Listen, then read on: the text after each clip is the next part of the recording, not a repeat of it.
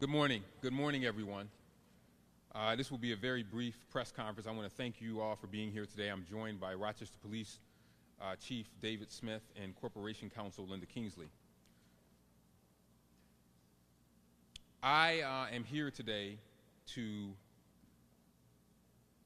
let the community know that the city of Rochester, along with my colleagues in cities like Buffalo, Cleveland, and Columbus, are filing suit against Kia and Hyundai for the impact that these thefts are having on Rochester. As we know, these thefts have skyrocketed, and as many of you know, Kia and Hyundai vehicles made before 2021 do not include some of the most basic anti-theft technology called immobilizers. These manufacturers knowingly made, distributed, and marketed these cars with serious security flaws, and they have failed to move quickly to solve the problem for thousands of car owners. I am especially frustrated because these cars are affordable and they are popular among people who can least afford to lose time from work because their means of transportation has disappeared for a dangerous joyride. I will tell you that I have had individuals call me 2 o'clock in the morning telling them that their cars are no longer in their driveways or parking lot, that they have not been able to go to work, that they have missed work, that sometimes one of the saddest cases I heard was a person's had their children's basketball shorts in the back of the car and their sneakers. So they had to go out and get new stuff for a game that they were playing. I want Chief Smith to give you a sense of scope of this problem, and I'm going to ask him to share some of the statistics that we are dealing with. Chief? Thank you, Mayor. So, I'll give you some numbers from this year and try and give you some perspective compared to other years. So far, this year to date, stolen vehicles in the city of Rochester, 403 Kias have been stolen, 386 Hyundais have been stolen. All other makes combined is only 274. So that is a total of 1,063 stolen vehicles this year so far in the city of Rochester. By comparison, at this time in 2022, we only had 387 stolen vehicles. So again, 1,063 compared to 387. Last year, of those 387, 18 of those were Kias, 14 of those were Hyundais. Smash and grab burglaries that we've seen on the rise, many of which using vehicles to commit the crime. So there's been 20 smash and grabs using vehicles. 19 of these 20 utilized stolen Kia or Hyundai vehicles. As a result of those, one juvenile suspect has been charged with 8 different incidents countywide, including 5 in the city of Rochester. We've had multiple incidents in which these vehicles have been used in and around schools, as we saw the Franklin High School incident last week with the vehicle driving recklessly and endangering the students. We get multiple calls for reckless driving involving these vehicles. Only last week, my aide and myself were out and around and had an encounter with one of these stolen vehicles ourselves in the Genesee section that was driving recklessly. It's happening all too frequently. Enforcement-wise, we've made about 60 arrests in the city of Rochester this year alone. About half of those arrests have been juveniles driving these stolen cars. Countywide so far this year, 65 juveniles have been charged with stolen cars. Out of these 65, 15 have subsequently been rearrested for the same charges. Out of those 65, only 6 are still in custody at the Children's Detention Center. And I'll hand it back over to the mayor. Thank you. So the 23.5 times increase year over year in Kia and Hyundai theft in the first 3 months of car larcenies, that is a challenge. And I want to make sure you heard him very clearly. 752 Kias and Hyundai's cars were stolen in the first 3 months of this year, compared with 32 during this time last year. This problem is out of control, and these costs should not be borne by the city, our residents, or our businesses. So because we are participating in this lawsuit, I do this on behalf of all of the residents in the city of Rochester and individuals who bought their Kias and Hyundais, who probably thought that they would have the 21st century anti-theft technology, and these cars do not.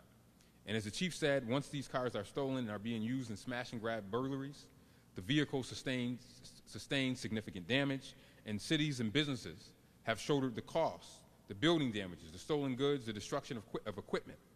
Rochester requires restitution to compensate for the manufacturers that chose to cut corners and leave these vehicles susceptible to theft. I'd like to ask our Corporation Counsel, Linda Kingsley, to come to the podium and give us the details on the lawsuit. Linda? Thank you, Mayor. On Friday of last week, I entered into an agreement with the law firm of Keller Rohrbach, based in Seattle, Washington, to serve as outside counsel for the purposes of commencing litigation against Kia and Hyundai. In recent years, in the case of opioids, and in recent months, in the case of guns, we have commenced lawsuits against various corporate entities addressing the damage caused by opioids and guns. Similarly, this community has been harmed by the actions and inactions of Kia and Hyundai. We are bringing this lawsuit on behalf of the City of Rochester to address the impact of this situation on city resources. The lawsuit, which will likely be filed this week, will be part of a series of lawsuits filed by municipalities from around the country. The suit will be a federal action and will be heard in the U.S. District Court of the Central District of California as part of a multi-district litigation. By commencing this suit, Rochester will be part of the initial group of municipalities doing so, including Buffalo, Seattle, Cincinnati, Cleveland, Columbus, Milwaukee, Madison, and St. Louis. We expect many more municipalities to follow. Rochester is filing suit to force Hyundai and Kia to do what's right, fix the cars, and address the effects of the crime wave that their failure to install appropriate technology has caused. As the mayor mentioned, other car manufacturers have been installing engine immobilizers for decades. 96% of 2015 model cars for all other manufacturers had engine immobilizers, while only 26% of the 2015 models of Kia and Hyundai did. They have been installing immobilizers in their higher-end vehicles for over a decade, but it appears they chose profits over safety when it came to the models driven by those that could not afford the higher-end models. Our complaint seeks monetary and injunctive relief to stop the nuisance and mandate that Kia and Hyundai fix the problem they created. Some of the monetary relief we are seeking is for costs related to law enforcement time and effort, the cost of emergency services, and other harms to our community.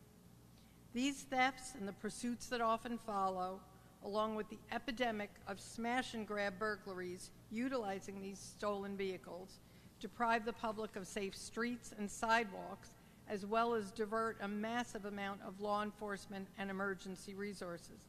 We look forward to vigorously pursuing relief through the courts. Thank you. As I've said before, we will use every tool in our toolbox to address the threats to the city. These car thefts are as much a threat to our community as opioids or illegal weapons. We have worked to hold opioid and gun manufacturers responsible and the impact of their decision, and now we will do the same with Kia and Hyundai. With that, I will take any questions that I may be able to answer at this time. Questions?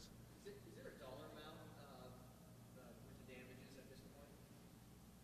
No, we will certainly be documenting, particularly the staffing hours, excuse me, that this has taken, but we are not asking for a specific dollar amount.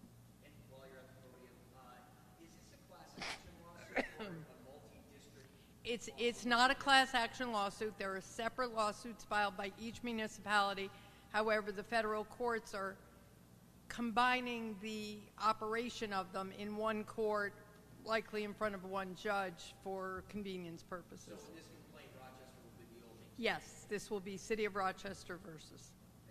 Mayor, what does this mean for Hyundai owners who had their cars stolen in this lawsuit? Well, I mean, I think what it means is that I want them to know that I've heard them, I've seen them. I understand that this has caused great hardship for them, and many of them don't have the ability to bring lawsuits because they spent time buying their cars.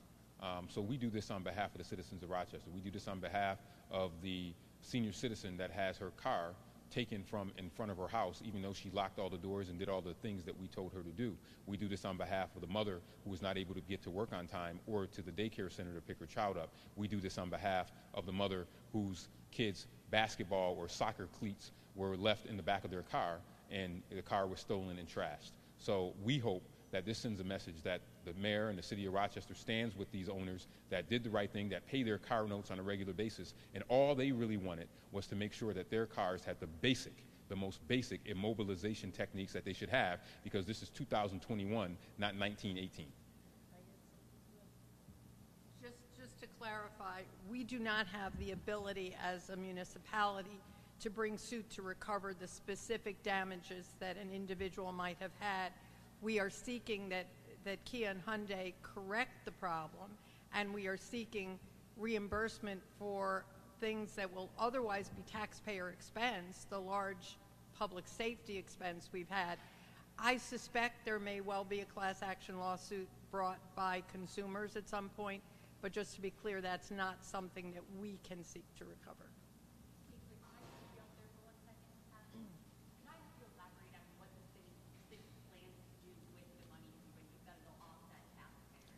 I think we'll have to be discussing that, but like what we are asking for, at least in part, is reimbursement of the wages and the expenses we had to incur for police resources. It's been pretty well documented that a lot of these thieves have, got their tutelage from TikTok. Was suing TikTok ever a consideration? No. TikTok did not help, but our contention in this litigation is that the problem starts and ends with Kia and Hyundai. Had they properly manufactured these vehicles and then had they corrected the problem when they saw it, there wouldn't be anything to be on TikTok. There are plenty of other things on TikTok that folks can get themselves in trouble with, but our focus is the blame lies with the manufacturer. Any last minute questions? Yes. Jackie. Yes, I had a brain freeze. Jackie. Yes. Yeah. You spoke about the hardships that owners of these cars have endured. A lot of small business owners Yes. also endured those hardships due to these thefts. That's right. Why should those businesses stay in Rochester? Well, remember, this is not just a Rochester problem. This is widespread. So if you look at the number of smash and grabs, so there were 73 smash and grabs in Monroe County since the start of the year. 36 were in Rochester. The rest were all throughout the county. So this is not just a Rochester problem. If you talk to the state police, there's also problems in Schuyler County. So I want to be clear that this is a major, this is an issue across our state, across our county. So this is why we have to deal with this collectively, and this is why you also see my colleagues at all the cities that were mentioned. I know them well. They're mayors in all cities that I talk to regularly. So this is a collective problem that we have, not just the Rochester problem. And that's why we need to get relief. And then there's obviously the enforcement things that we will continue to do in Rochester, that we will continue to do our part to deter this type of bad behavior, because we think that businesses should not have to endure this.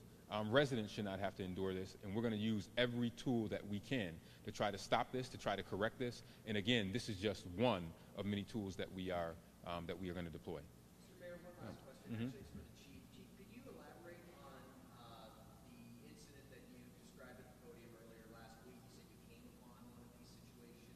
You mean the chief getting in the foot chase? Go ahead, Chief. Yeah. I want to hear about this. Did you pursue? No. No. No. I can't have my chief running out there. We were behind a vehicle that we identified as stolen, and the youths who were in it abandoned it and fled in front of us. And at my age, I'm in no shape to catch a juvenile. And that was the sum total of it. Do you know if they were taken into custody? No, we did not apprehend them. We recovered the car for that vehicle owner, which was nice that someone gets their car back, but we weren't able to catch anyone. Where was this? Avenue area. How do you continue to deal with this ongoing problem with limited staff that you have? Well, I mean, staffing is a problem, as we've said over and over again, but we are keeping it ourselves at full staff by filling the slots with overtime. So the work is getting done, but again, it comes at a cost. Last two, go ahead. Chopper over Franklin High School. Talk about that and the state police at Franklin High School. Sure. So based on the incident at Franklin High School, we asked our state police partners if they would assist us at dismissal times. They agreed to. One of the resources they opted to bring to bear was the state police helicopter. We're very grateful for their help. We had some good responses to it. And Franklin has been quiet. We anticipate this week as well we will have a larger presence outside Franklin at dismissals. You mentioned that one of the juveniles was responsible for 8 incidents. Do you think that we need to see harsher punishment for minors? Well, ultimately punishment is after offenses are adjudicated, but when you're talking with someone who's been charged with 8 offenses and hasn't even gone to court yet, and then is potentially released, then yeah, that's an issue. Thank you, everyone, and obviously we will keep you posted as this goes forward. And again, I thank you all for taking your Monday morning.